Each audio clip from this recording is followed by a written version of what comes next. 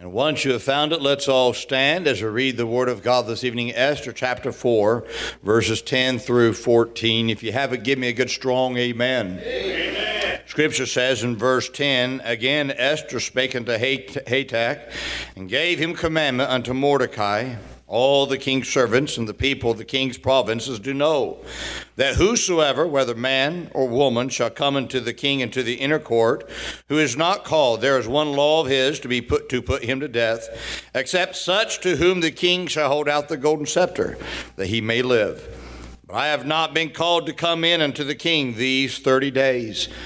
And they told to Mordecai Esther's words. Then Mordecai commanded to answer Esther, Think not with thyself that thou shalt escape in the king's house more than all the Jews.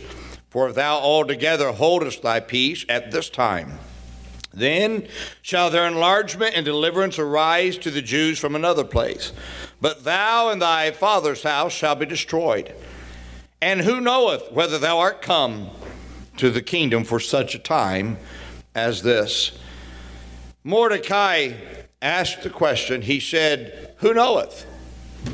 Who knoweth whether thou art come to such a kingdom? He was trying. It wasn't so much that he was pointing to her ability as he was to God's ability to use her in the position that she was in tonight. I hope you listen tonight. I want to just take those two words, who knoweth. I want to talk to us about that tonight. Father, I'm grateful tonight that you're a God, that you don't have to have a bunch of people to do a work. You could literally take a group of people like what we have here tonight. God, you could take this crowd tonight to turn this city upside down for thee. Lord, you took 11 disciples. Those 11 disciples, along with the rest of the church, went throughout Jerusalem and then went to Antioch, and they went around and turned their world of their day upside down for you. Lord, I believe here at Maranatha Baptist Church, we are a church that you could use the same way. I pray that you'd allow me to be a help to your people, I ask, in these next few minutes. In Jesus' name, amen. You can be seated.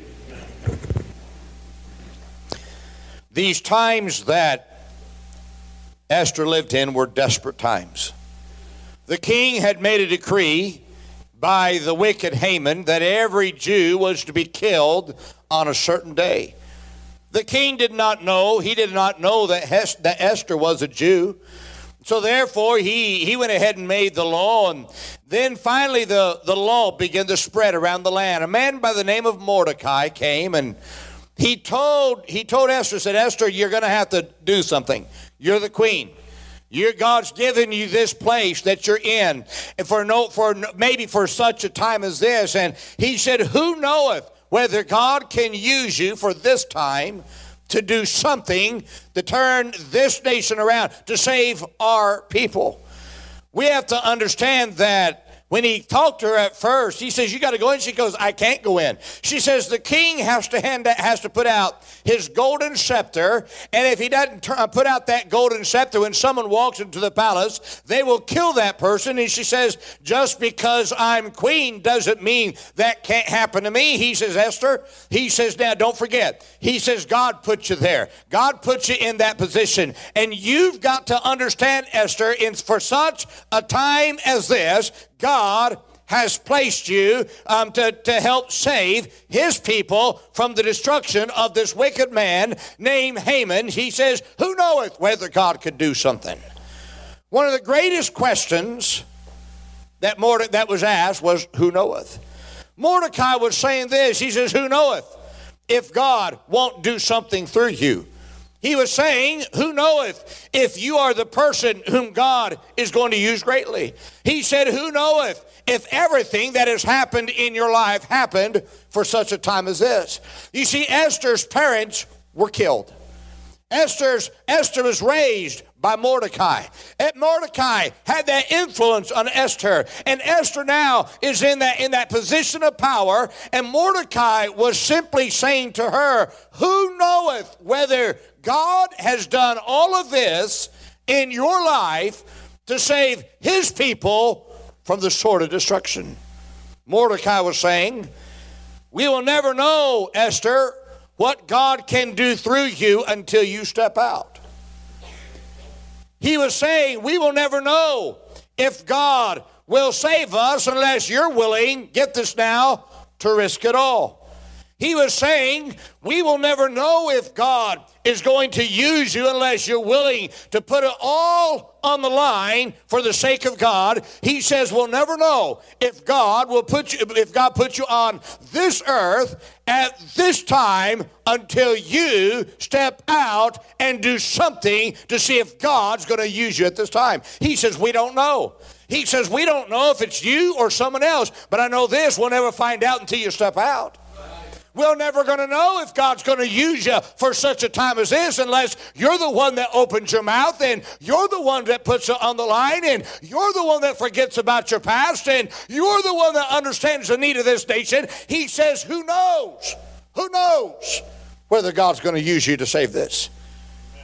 You see, it all rested on Esther's willingness to step out. Follow me very carefully. We live in America in desperate times. Can I just say to you tonight, when I look at the scriptures, I try not to look at the scriptures through the viewpoint, through the prism of the United States of America, because God didn't write his book to the United States of America. He wrote his book to the world. We are just a part of the world. Listen to me very carefully. And everything that happens, I hear people all the time, preachers say, God's certainly got to come because everything that's happening in America, I got news for you, we're not the only nation in this world. There's a lot of other nations. There's a lot of there's wickedness going on all around the world. But I do know this. I do know that America is in desperate times. I do know I live in America. And I do know my nation needs somebody to says, you know what? I don't know if God could use me or not. But who knows if God could use me? We live in desperate times when pornography becomes the halftime shows at sporting events. Listen to me, I did not watch it. I read about it the next day. I saw the stink that happened about everything that happened at the Super Bowl show, and any man that even watched that ought to come down to the altar tonight and get right with God. Listen to me, ladies are not a tool that men lust after. Ladies are human beings that ought to be respected in such a manner. And for the NFL to use the ladies the way they did, it's an atrocity. I'm saying America's in desperate times. We're in desperate times. When major retailers support the sodomite agenda, which is an abomination against Almighty God. I know if we were to start boycotting every retailer, we probably wouldn't be able to go to any retailer. But there are some retailers that just kind of put it out there in the front a little bit more, that just kind of want to poke the eye of God as if it's okay. And I've got news for you, it's not okay. People say, you're biased. No, I'm just telling you right now, I'm against sodomy as much as I'm against adultery, as much as I'm against fornication. It's all wrong. Anything outside of the boundaries of marriage, listen to me, is an abomination against God. Somebody can say amen right there. We live in desperate times. We live in desperate times when alcohol is rampant in our nation. I want to say this, and I'll say this till the day I die. Alcohol is still the devil's juice. Amen. Listen, when I was telling the teachers in the Sunday school in the Sunday school teachers meeting, do you realize that 45% of the violent crimes, alcohol is involved in 45% of the violent crimes? You could drop crime dramatically if you took alcohol off the street. Well, I needed to calm my nerves. Won't you get in the Word of God and cast all your care upon Him? Amen. Alcohol doesn't calm your nerves. It just knocks you out for a little bit till you come back and you're facing the same problems again. They're just a whole lot worse after you come back after your drunken stupor. Listen, we live in desperate times. When drugs are an epidemic in our nation. I mean an epidemic.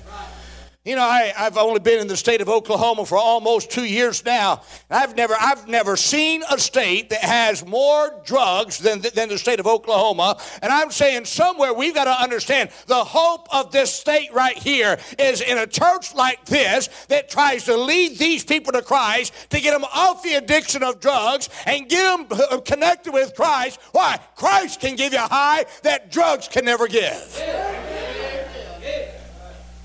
You see, we're living in desperate times. When marijuana is legalized, as if it's just another cup of coffee. You can barely walk anywhere without having the stench of marijuana everywhere. And by the way, let me just say this. Anybody in our church, listen, you can keep on coming to our church, but I'm telling you, marijuana is wrong. Right. It's wrong. And you know it is. We live in desperate times. When there's corruption in high places, Hollywood programs are nothing more than a magnet, than a promotion of sin. Public schools have become places of indoctrination of sin. Living in adultery together no longer bothers believers as well as society. And young people are disrespectful to authority and is cheered if it fits the world's agenda. Listen to me. America, we live in desperate times in our nation right now. Sadly, in these desperate times, churches are downsizing their bus ministries instead of increasing their bus ministries. Can I tell you right now, I don't plan on downsizing the bus ministry of Maranatha Baptist Church. The more that God can give us workers and drivers, we'll increase that. Why? Because there's people all over the city that need a ride to church so they can hear the gospel of Jesus Christ. Can I just tell you, hey, don't downsize, increase. In these desperate times, soul winning ministries have been replaced with community service groups and trying to impress society instead of trying to get out there and keep someone out of hell. Let me tell you something. God didn't tell the church to go out there and pick up trash in the middle of the highway. God commanded the church to get out there, keep somebody out of hell. That's what God commanded us to do. Sunday schools are being canceled. Night church is no longer considered important. You've heard some of the missionaries come through. They say Sunday night church is like a skeleton in most churches. Listen, this is the low crowd tonight. And we got a decent crowd. Get this now. We got a lot of people out who are sick, and yet look at the crowd that God's given. I mean, hey, thank God for Sunday night church. King James Bible is being replaced with perversions. Believers are more faithful to sporting events than they are church. You know, why is it that when people get sick, they'll still go ahead and watch the sporting events, but they're too sick to come to church? Somebody help me out there. Amen. If you're too sick to go, I remember when I was a boy, my mom, and you've heard me tell this story, when I was a boy, if we missed church, everything was off. Everything was off. We had to lay in bed all day long until we got better.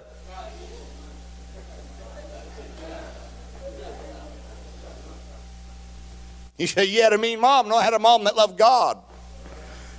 I'd love to be able to go to all the homes of all the people who call themselves sick on Sunday morning and say, okay, get in bed and don't get up. Give me your phones. Give me your iPads. Turn off the television. You got to lay there all day. Can't talk to anybody. Just lay there.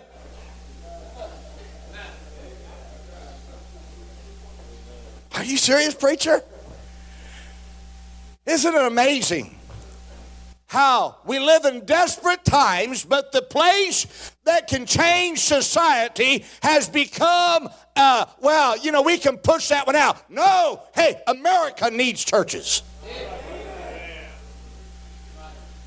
Preaching has been replaced with self-help sermons and speeches instead of thus saith the Lord type of preaching. Full-time service is no longer a consideration of young people. Instead, we're pushing them to education. We're pushing them to society. We're pushing them to go to the military. And I'm not against those things if that's what God wants them to do. But our church ought to be saying to our young people, hey, why don't you serve God with the rest of your life? Why don't you become a preacher, an evangelist, a missionary? Why don't you serve God with your whole life?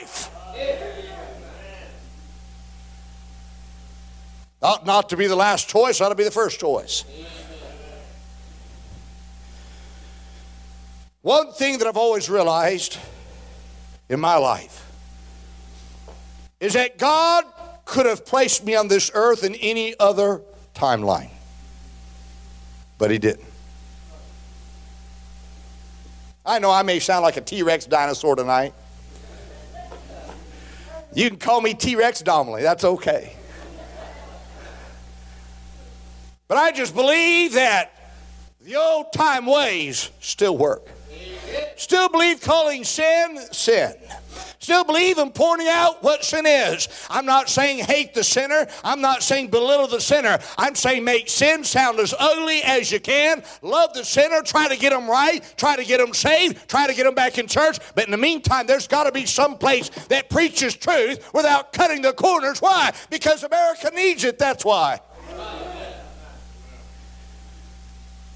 God purposely gave me my family and my family situations for such a time as this. My daddy sits in prison, has been in prison for 14, almost 15 years.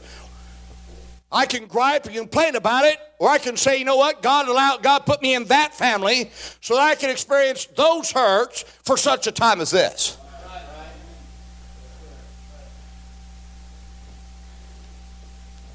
I grew up in a preacher's home.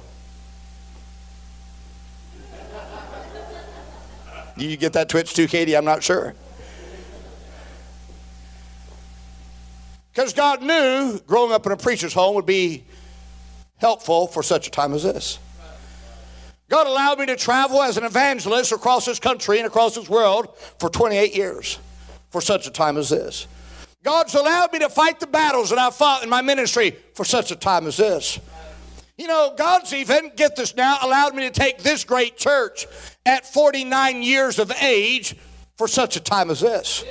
I could question and say, God, why didn't you give me a church earlier? But I don't need to worry about that for such a time as this. For this time, in this place, God's placed me here. He's given me my background. Who knoweth whether God's going to do something here at Maranatha Baptist Church? Who knoweth if God's going to allow me to be the pastor of a church that grows to reach this area for Christ? Who knoweth whether God's going to do? I'll tell you right now, I'll never know until I get out there and try to keep every person I can out of hell and try to encourage others. Hey, come with me. Let's try to reach this area for Jesus Christ. Who knoweth? I do know this. We will never know what God can do with us until we trust God and get out there and do something for Him. I do know that. You may see yourself as unable to make any impact on this world. But listen to me. But we will never know until you trust God that He knew what He was doing to allow the things that have happened in your life for such a time as this. I don't know why God allowed you all to lose your child at the age that you lost him. But I do know this. He did it for such a time as this. I don't understand why God allowed certain people to go through certain things, but I do know this. You say, but preacher, my past is bad, and I don't know. Listen to me. Don't you think God knew? Listen, you say, but what we need is we need another Elijah, and we need another Elisha. We don't need another Elijah today. We need you. We don't need another Elisha today. We need you. We don't need another Noah today. We need you. We don't need another Paul today. We need you. We don't need another Peter today. We need you. Do you understand? If God wanted Peter to live in 2020, He'd have let Peter be born in 2020. But he wasn't born in 2020. He wasn't living in 2020, but you are. You are. You say, but preacher, you just don't understand. I mean, I don't know if God can ever do something. Well, who knoweth until you trust God? If God needed great men from the past to do today's work, He would have allowed them to live in our day. But they don't have to live in our day, and they don't live in our day, but you do. And you've got to trust that God knew what He was doing to allow you to be born in such a time as this.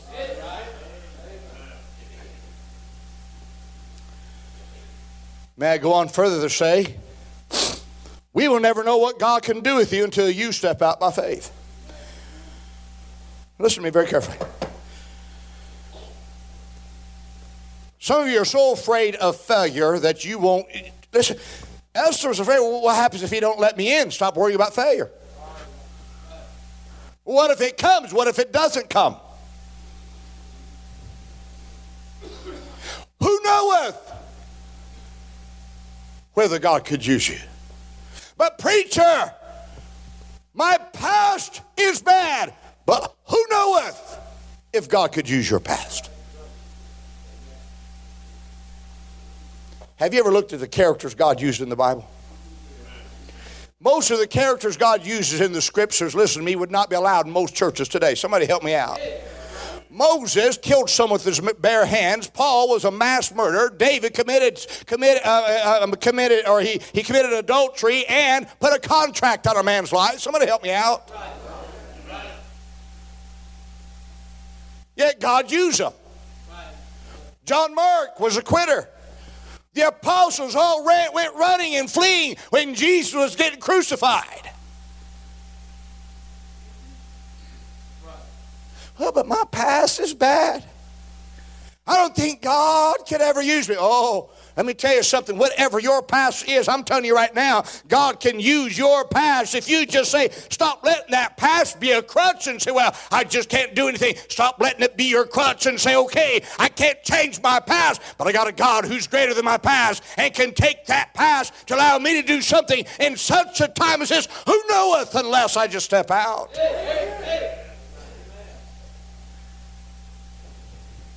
Preacher, I'm not the smartest person in the world. You don't have to be the smartest person in the world. God can use a donkey to preach. I think he could use you. I think you're smarter than a donkey. Come on now, somebody help me out.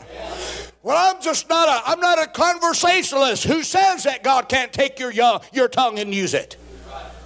Preacher, I'm just not a people person. You don't have to be a people person. You just have to be a God person who trusts in Almighty God that he can work through you. Hey, who knoweth whether God's put you on this earth for such a time as this?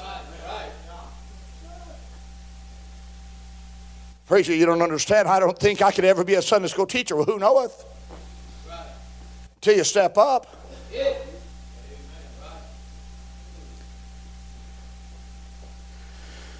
We will never know whether you're the one that God chooses to use for such a time as this to do a great work until you step out and start serving God. Saying it is impossible for God to do anything won't change what's happening inside of this day. Listen to me. We could sit here tonight and we can say, well, it's too dark in 2020. We'll never see revival. If that's the case, close the church down. Do you realize that God would have saved Sodom and Gomorrah if he'd have just found 10 righteous people? Because God still had hope in Nineveh when nobody else did. Do you understand? There's no place that's too wicked for God to change. There's no time that's too hard for God to change. There's no place that's so deep that God can't pull them out of the depths of sin that they're in. Hey, God can still do something in this old nation.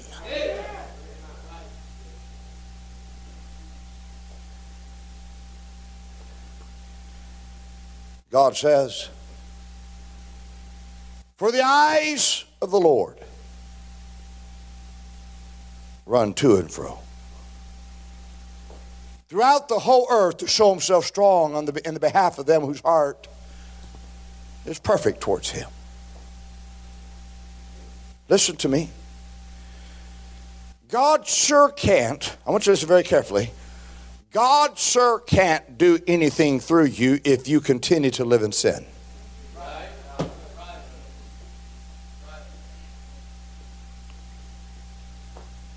Some of you know you're doing wrong, but you refuse to get right.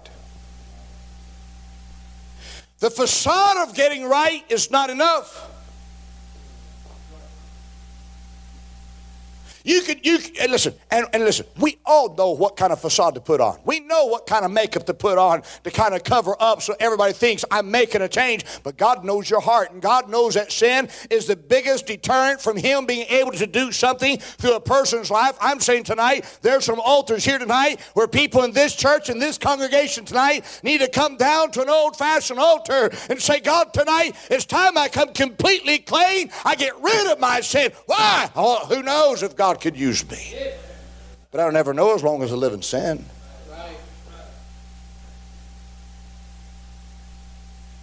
What's everybody else going to think? Who knows? Until you step out. She will never know what God can do unless you get involved. Sitting on the sidelines is not the option. Listen to me, get involved. Get involved. Say where? There's always a place to get involved. There's a bus you can ride. There's a soul winning time you can come to. There's a place you can go and get involved. Listen to me, ought not to be the same old people doing everything. Ought to be a waiting list of people saying, I'll be the next guy to step up. Get involved. I hate to tell you this. There's a lot of the old timers in this church. They're not going to live forever. As much as I wish that they would live until I go to heaven,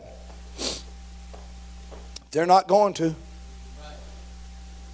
Some are going to pass off the scene. Listen, some of you young timers, listen to me, you can play your games. You can go out there and say, well, I'm just going to keep on doing my little worldly stuff, going to my little concerts and playing in the world, and this church will die and the city will die and go to hell. Why? Because we're not getting involved.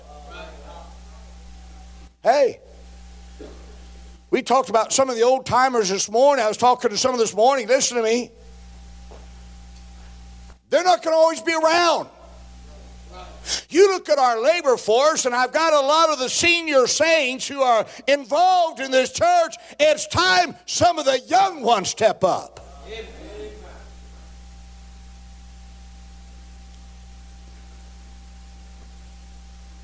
We'll never know until you give it your all. I'm talking to some of you tonight. You've been serving God on reserve. You're not in overdrive. I can't depend on you. Because I don't know if you're here or there. Gone or here. You're going to miss this time and hear this next time.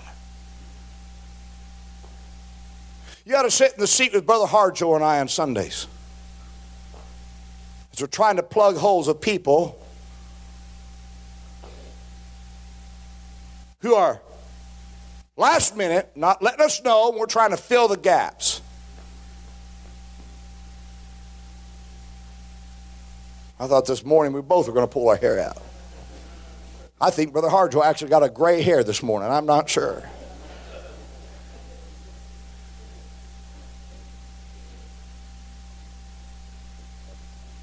Listen. But what about this over here? What about this church? You realize the greatest thing you could ever do right now is get involved in this church? Give it your all in this church? What about the world? Let me ask this question. What's running a 5K or 10K race going to do for an eternity? And I'm not against running 5K and 10K races other than I can't do it.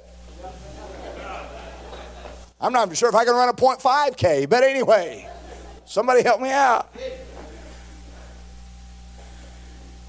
We get more excited over the events of the world than the thing that actually changes lives. It excites me to see the lives being changed inside of this church. Listen to me, some of you are missing out on your life. You're missing it out. Why? Because you're just holding back. Stop holding back.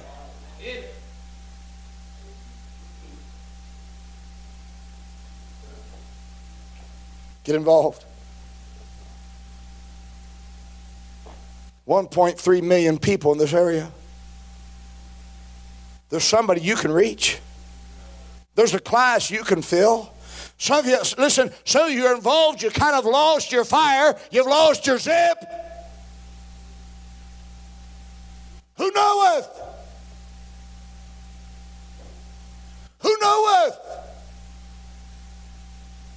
whether God could do something through you? The grass always looks greener on the other side. But you'll get over there and you're going to look back and say, boy, I sure do miss those days.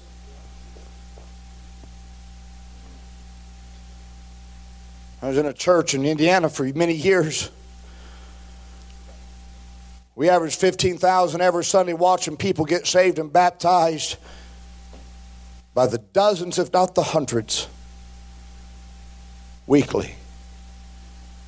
While I was there, I was not trying to find some other place and say, well, what about this and what about that and what about that? I buried myself there.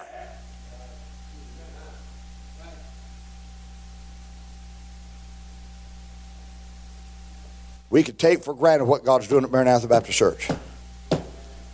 Let me tell you something. It'll come and it'll go. And some will be looking back and say, boy, I wish I'd have got involved in those days.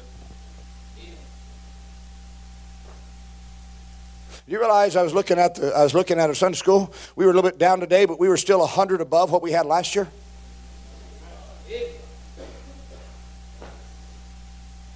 You understand that? And some of you, you're missing the miracle that's going on here because you're so wrapped up in everything else.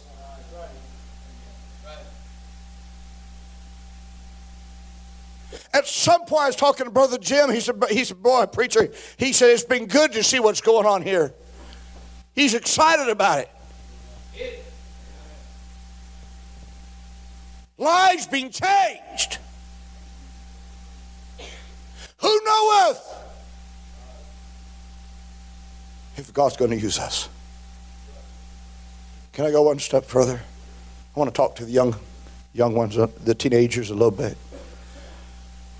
Who knoweth whether God could use you for such a time as this unless you just give your life to God and surrender your life to serve Him full time? I sat in the front row of a pew in Salinas, California, where I grew up.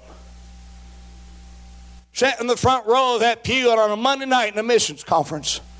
A man by the name of James Holder preached on Nineveh. Talked about Nineveh was about to die and they needed somebody to stand up for that city. I sat there. You ever have one of those services where it felt like all of a sudden everybody almost disappears, just you and the preacher? I was sitting on that front row, that pew that morning or that evening. It was like everybody else left, and it was just like me and the preacher. And even though the preacher was out here, it was just like he was just doing this right here. My heart was about ready to explode. So I thought about the need of our nation. That night, that invitation came. I was the first one to leave that seat, get down to that altar. And I said, God, I don't know if you could use someone like Alan Domelle. We're not in a big church. No one knows, not a lot of people know our church. I'm not the best of preachers and I'm not the smartest of people, but God, if you could use me, who knoweth? Who knoweth? I got my pilot's license at age 19, almost went into the Air Force Academy, which would have been the biggest mistake of my life.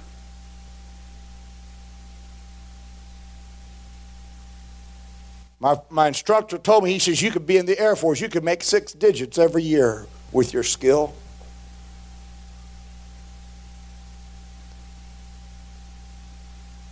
I remember as I wrestled with God, I'd already surrendered to preach. I wrestled with God for 3 days in my bedroom every night. I had every excuse reason why God couldn't use me as a preacher. I reasoned out how maybe I could go in the Air Force and then fly jets and get involved in that life, and at 31 years of age go in the ministry.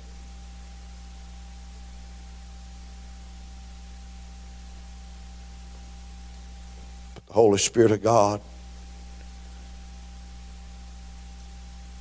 kept on bringing a verse back, but seek ye first the kingdom of God and His righteousness, and all these things shall be added unto you. I said, but God, I've already been serving in my life. He said, but seek you first. Your young adult years, seek me first. Give me a chance. Let me see what I can do. I remember that last night. I got my license out of my wallet. I held it up to God, and I said, God, if I never fly, if I never get behind the plane, the yoke in an airplane, if I'm never a pilot in command again, I said, God, that is totally up to you. But God, tonight, I'm throwing this license away, and God, I'm giving my all to you. I believe, God, you can still use me. Listen to me. 51 years of age now. I don't regret that decision one iota.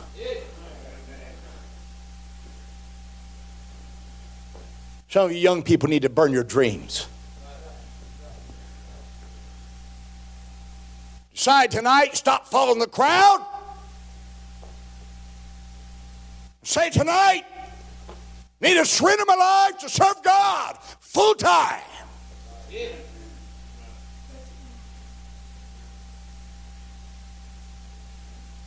We don't have a youth department to try to show how smart we are. We don't have a youth department to try to get you to go out into the world and become a smart scientist. We have a youth department, train our young people to get out there, serve God full time.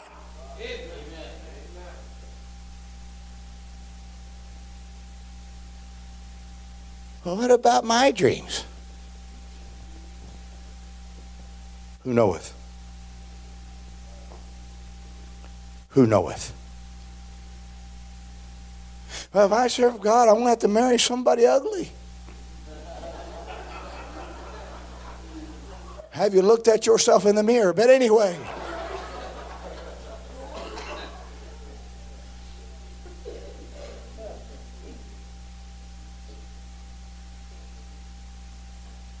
I just know this. God took a young boy from the hills of California. I don't know what impact my life's made in this old earth. That's what the judgment seat's all about. But I know this. Who knoweth whether God can do something here? 2800 North Divis. God didn't give us 4.5 acres of land for no reason. God's not giving us all these massive buildings for no reason.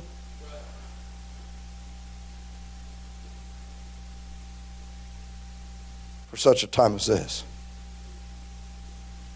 Who knoweth? I don't know. But we'll never know until some of us re-enlist, get back in the fight. You've wavered. You've wavered. You know you have. Some of you need to get right with God. Some of you just need to get saved. Some of you need to surrender your life to serve God full time.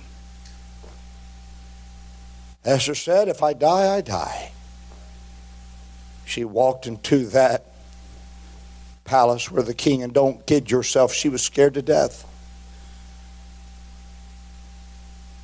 I guarantee it, she was praying pretty hard, Brother Harjo, when she walked inside. Oh, God, help that king to put out his golden scepter. It was self-preservation at that time. She walked into that palace. That king she had not seen for over a month, who had not called for her. She saw the golden scepter come out. God saved his people because of an Esther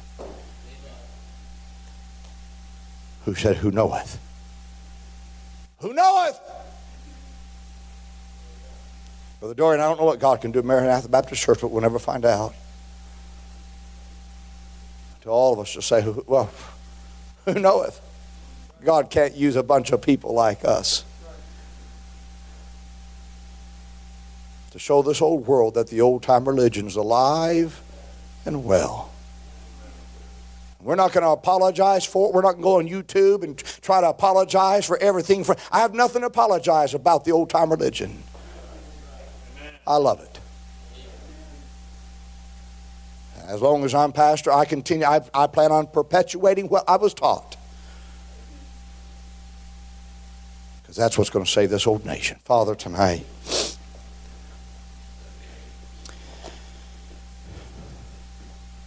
Mordecai asked, who knoweth? Lord, we'll never know until we step out, we get busy. This old nation's pretty wicked. I know how disgusted I get with the sin. I can't even imagine how you look down from heaven and see it. When animals are more precious than babies in a womb, it's pretty sad. When television is more important than going to Sunday night church, pretty bad. God, tonight, help us. Please help us to understand we'll never know until we step out, heads are bowed, eyes